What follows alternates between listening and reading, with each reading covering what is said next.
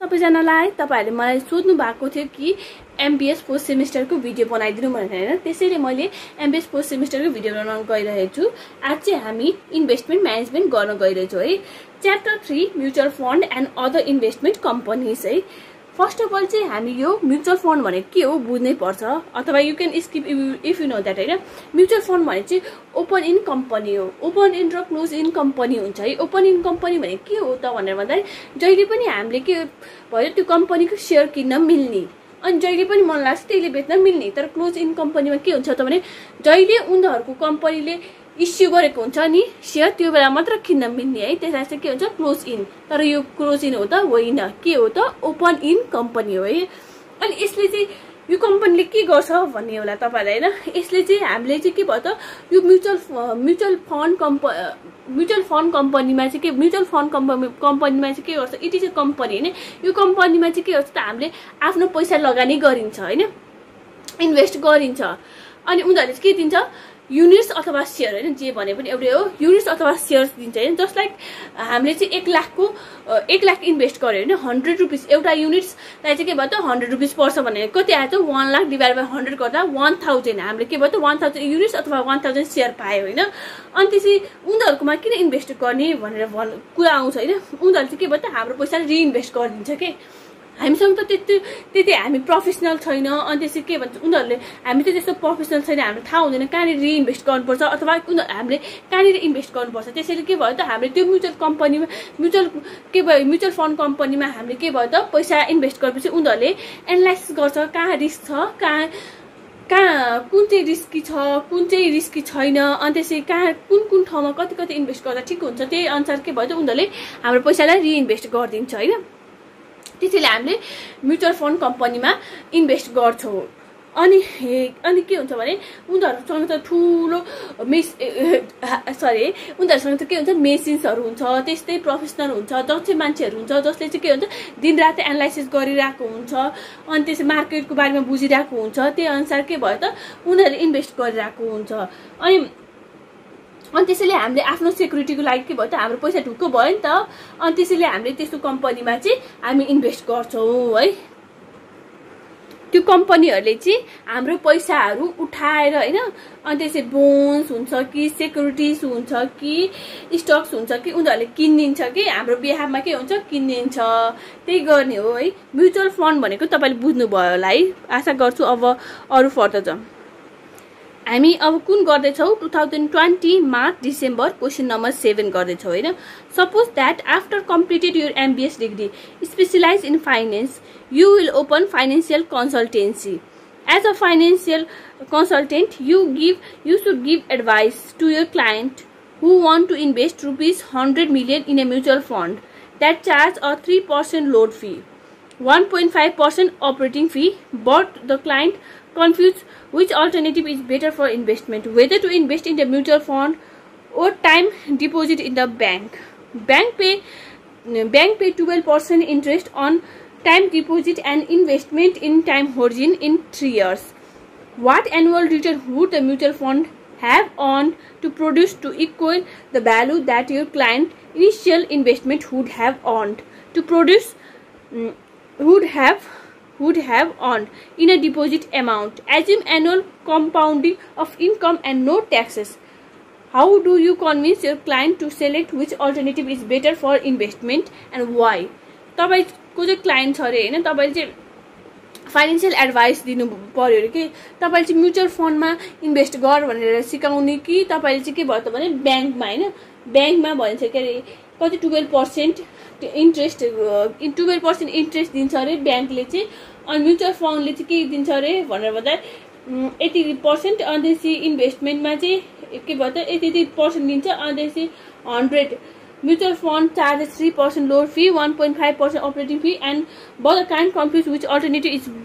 is best भनेर भन्छ। यसको चाहिँ के दिएको छैन भने यसको होल्डिङ पेड रिटर्न चाहिँ हामीले निकाल्नु पर्यो। कति चाहिँ पाउँछ त होल्डिङ पेड रिटर्न हैन, यो निकाल्नु पर्यो। अब लेट्स त्यो निकालौँ है। हामीले चाहिँ अब के गर्नु पर्यो त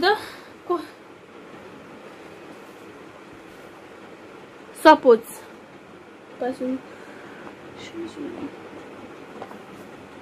Suppose we invest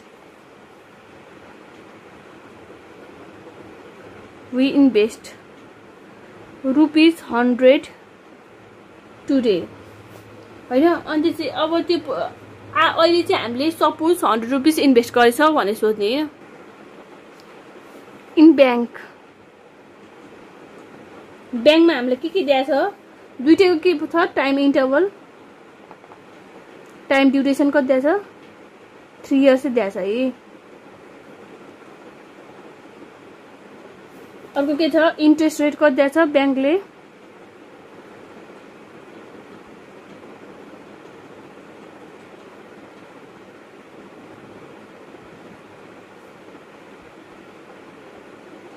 अनि त्यसपछि अर्को चाहिँ हामीलाई के दिएको छ अर्को 3 इयर्स छ अनि 12% ब्याङ्क 12% छ है। अब हामीले के निकाल्न सकिन्छ यसबाट फ्युचर भ्यालु पछि कति हामीलाई पैसा दिन्छ त 3 वर्षपछि त्यो निकाल्न सकिन्छ नि। यो चाहिँ हामीले के भयो त हामीले ₹100 इन्भेस्ट गर्ने भनेर सपोज गर्ने है। Future value of time deposit कसरी गर्न सकिन्छ यो ₹100 सपोज गर्छ है 100 इन्टु यसको इन्ट्रेस्ट कति छ त 12% भनेको कति भयो त 0.12 12 डिभाइड बाइ 100 गरेर 0.12 आउँछ है। अनि पावर कति इयर्स छ त 3 इयर्स यो गर्दा क्यालकुलेसन गर्दा कति आउँछ यो ₹140.4928 मैले क्यालकुलेसन गरेँ है। यो यसरी गरे पनि हुन्छ अथवा कसरी पनि गरे हुन्छ भने ओर म यो सजिलो तरिका सिकाइन्छ है।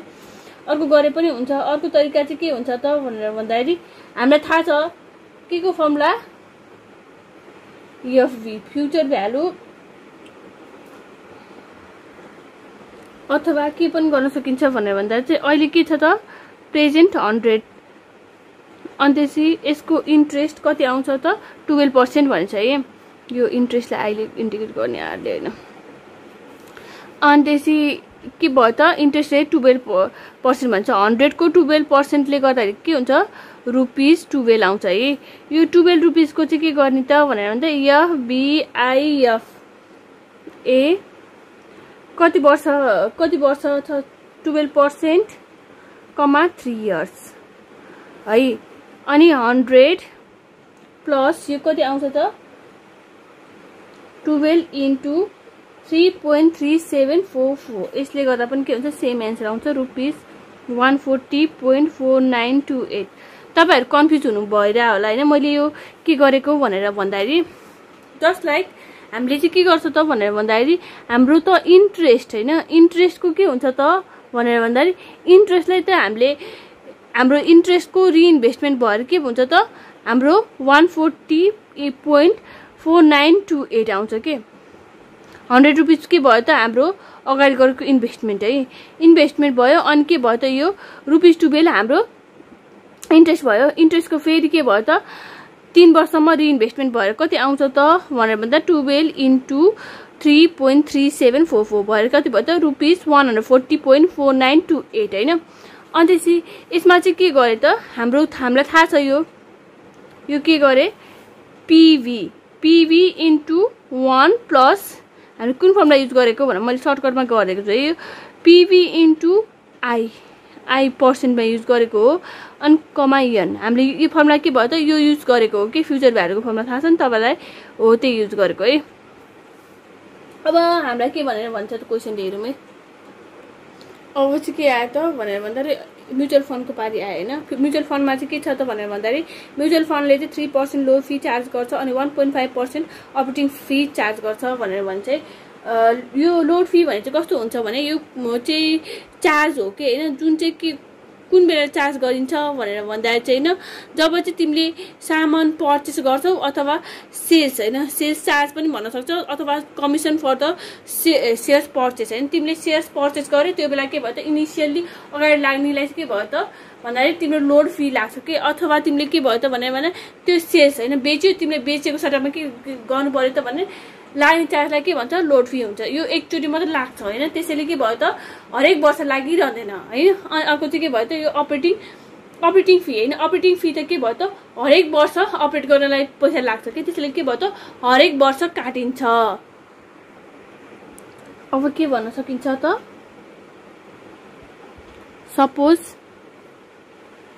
सपोज हैन तिमीले चाहिँ के गरे त भनेर भन्दा we invest ₹100 today in mutual fund है म्युचुअल फन्डले चाहिँ के अब टाइम ड्युरेसन भनेको के भयो त उति नै भइहाल्यो है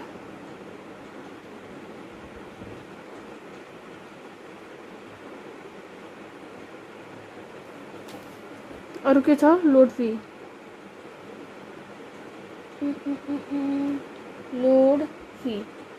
लोड फी को छ 3%। अर्को के छ अपरेटिङ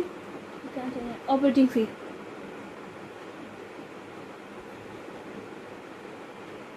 को छ 1.5%।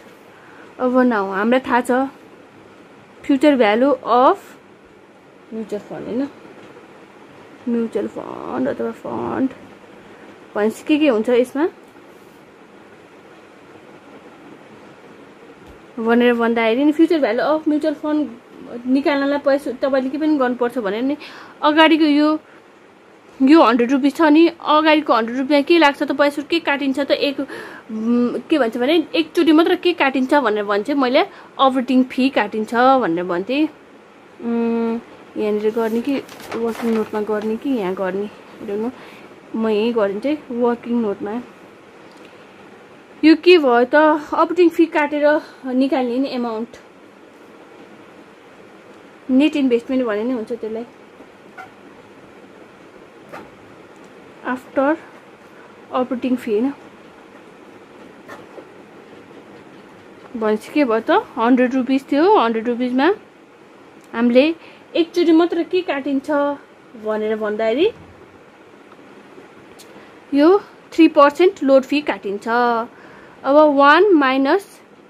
0.03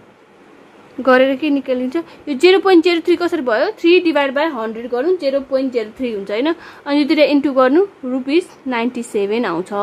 एकचोटी मात्र काटिने भएर हामीले यहाँनिर यो अब यो एमाउन्ट चाहिँ हामीले यहाँ राख्नु पर्यो यो भ्यालु 97 है 97 इन्टु अब के मात्र बाँकी भयो त अपरेटिङ फी मात्र काट्न बाँकी भयो है अनि हाम्रो के आउँछ त पैसा भनेर भन्दाखेरि 1 प्लस हाम्रो आउनु चाहिँ के भयो त होल्डिङ पिरियड रिटर्न अथवा रेट अफ रिटर्न हैन आर माइनस हाम्रो के काट्न बाँकी छ त लोड फी काट्यो हैन अपरेटिङ फी त काट्न बाँकी छ होल्डिङ रेट अफ रिटर्न के हुन्छ हरेक वर्ष आउँछ त्यसैले के भयो त यहाँनिर अब त्यसैले यहाँनिर भएको है अहिले एकछिनमा भन्छु ल होल्डिङ पिरियड रिटर्न अनि माइनस अपरेटिङ फी माइनस गर्नु पर्यो है यो 1.5 डिभाइड बाइ 100 गर्दा के हुन्छ 0.015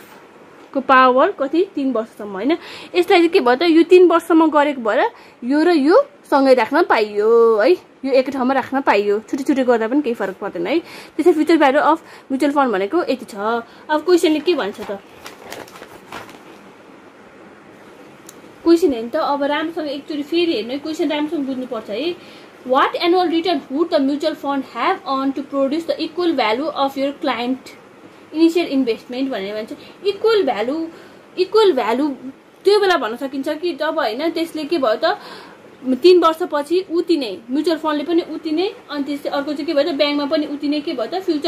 फ्युचर पैसा के हुन्छ नि इन्भेस्टमेन्टले उति नै रिजल्ट दियो भने के भन्न सकिन्छ भनेर भन्दाखेरि हामीले चाहिँ उति नै भोलि पर्सि के भयो 3 वर्षपछि उति नै हामीलाई के दिन्छ फ्युचर रिटर्न दिन्छ हैन त्यसलाई मात्र के भन्न सकिन्छ इक्वल भ्यालु भनेर भन्न सकिन्छ हैन according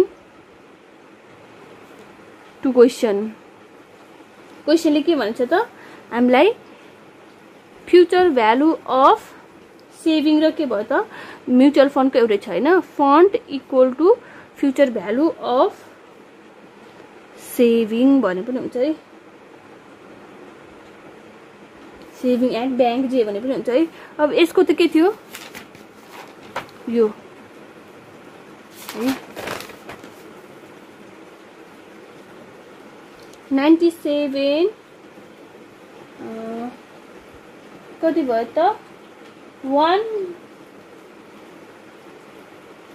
1 minus 0.015 0.985 plus are power 3 हैन equal to future value of saving भनेर कति हो RS 140.4928 हैन और यो 0.985 प्लस R पावर 3 यो के जान्छ 0.4928 डिभाइड बाइ यो डिभाइडमा गएर यता जान्छ 97 और यो चाहिँ के भयो त भनेर 0.985 प्लस कति भयो त plus R equal to R power 3 हैन अनि यो गर्दा के हुन्छ 1.44884 पावर नगरौँ अहिले अब यो पछि चाहिँ गरौँ है 0.985 प्लस R हैन इक्वल टु यसलाई चाहिँ के गरेको भनेर भन्दा 1/3 ले डिभाइड गर्ने कि यो र यो काटिन्छ है तपाईहरुलाई बुझाइदिए कि फेरि कसैलाई थाहा हुँदैन नि त यो कमन हो त्यही पनि कसैलाई थाहा हुँदैन 1/3 ले डिभाइड गर्ने के दुईटै साइडमा यस्तो हुन्छ है अब और 0.985 प्लस R इक्वल टु यो तपाईहरु हिसाब गर्न आउँछ कि आउँदैन है के गर्ने भनेर भन्दा 1.4484 पावर ब्र्याकेट राख्ने 1 डिभाइड बाइ 3 कति भयो त 1.1314 डाइरेक्ट गर्ने है देयरफोर R को आन्सर कति आउँछ 0.1464 अथवा यसलाई के भन्न मिल्छ यसलाई के पनि भन्न मिल्छ 14.64% इन्टु 100 गरेर है हामीलाई थाहा छ कि यसले के दिन्छ त भनेर भन्दा ब्याङ्कले हामीलाई 12% रिटर्न दिन्छ हैन रिटर्न भने के भन्छ इन्ट्रेस्टको रूपमा रिटर्न दिन्छ त्यो भने चाहिँ के भन्छ ब्याङ्कले दिने रिटर्न चाहिँ के हुन्छ सेफ हुन्छ ब्याङ्क लसमा के भन्छ भने मार्केटमा इन्ट्रेस्ट रेट ब्याङ्कको रेट भन्दा कम होस् या जे होस् त्यसले हामीलाई 12% रिटर्न दिनै पर्छ हैन त्यो चाहिँ के भन्छ सेफर हुन्छ अनि त्यसै कुन भन्दा भनेर भन्दाखेरि म्युचुअल फन्ड भन्दा तर म्युचुअल फन्डको चाहिँ के हुन्छ भनेर भन्दाखेरि म्युचुअल फन्ड भने चाहिँ मार्केटमा कति रिस्क छ त हैन मार्केटको के भयो त भनेर हामीले इन्भेस्टमेन्ट गरेको उनीहरुले रिइन्भेस्टमेन्ट गर्ने हुन्छ रिइन्भेस्टमेन्ट गरेको ठाउँमा चाहिँ त्यो घटिरहेछ कि बढिरहेछ कि त्यो मार्केटको इन्ट्रेस्ट रेट फ्लक्चुएसनले के हुन्छ हाम्रो रिटर्नलाई डिटरमाइन गर्छ जुन चाहिँ हामीले सेक्युरिटिज जस्ट लाइक हामीले कति युनिट सेयर्सहरु होल्ड गरेको हुन्छ नि उनीहरुले रिइन्भेस्टमेन्ट गरेको ठाउँमा चाहिँ कस्तो परफर्मेन्स गरिरहेछ त त्यसले सेक्युरिटिज किनेछ कि स्टक किनेछ कि बोन्ड त्यो चाहिँ के भयो त बढिरहेछ कि घटिरहेछ कि त्यसले चाहिँ के भयो त हाम्रो रिटर्नलाई डिटरमाइन गर्छ त्यसैले के हुन्छ त भनेर भन्दाखेरि म्युचुअल फन्ड चाहिँ एकदम भोलाटिलिटी हुन्छ कि हैन इन द वर्ड हैन the volatility of mutual fund is return is higher and sensitive to the market fluctuation हैन मैले तपाईहरुलाई भनिहालेँ अनि अर्को चाहिँ के हुन्छ त भनेर भन्दाखेरि अर्को ठाउँमा चाहिँ हामीले जहाँ चाहिँ ब्याङ्कमा डिपोजिट गर्छौं त्यो चाहिँ के भयो त भने त्यो चाहिँ हामी सेफर हुन्छ हैन जसलाई चाहिँ रिस्क लिन मन लाग्दैन अनि ब्याङ्कमा राखे हुन्छ हैन जसलाई चाहिँ के भन्छ हायर रेट अफ रिटर्न आउँछ अनि त्यसै हामीले यता इन्भेस्ट गर्दा धेरै आउन सक्छ यसरी भनेर भन्छ नि रिस्क टेकिङ आफ्नो रिस्क टेकिङ एबिलिटी अनुसार के गर्नुपर्छ त उनीहरुको रिस्क टेकिङ एबिलिटी कति छ त उनीहरुको के भयो त पर्सेप्सन बुझेर उनीहरुलाई इन्भेस्ट गर्न लाउनु पर्छ कि एज हामी चाहिँ के भयो त फाइनान्शियल कन्सल्टेन्ट हो नि त त्यसैले के भयो त उनीहरुसँग रिस्क लिने एबिलिटी कति छ त कस्तो छ त प्रिफरेन्स हैन उनीहरुलाई के मन पर्छ त हायर रिस्क हायर रिटर्न हो कि सेफ भएर चाहिँ के भयो त बरु ठिकै पैसा आओस् सेफली चाहिँ आफ्नो इन्भेस्टमेन्ट गर्छु भनेर हुन्छ उनीहरुको प्रिफरेन्सहरु बुझ्ने अनि त्यही अनुसार के भयो त उनीहरुलाई कन्सल्ट गर्ने त्यही नै हुन्छ है thank you for watching my video र तपाईले केही गुनासोहरु छ भने कमेन्ट सेक्सनमा भन्नु होला अनि त्यसै नेगेटिभ कमेन्ट नगर्नु होला पोजिटिभ कमेन्ट गर्नु होला र एकअर्कामा काइन्डनेस अनि ह्याप्पीनेस मात्र फैलाउनु होला है थ्यांक यू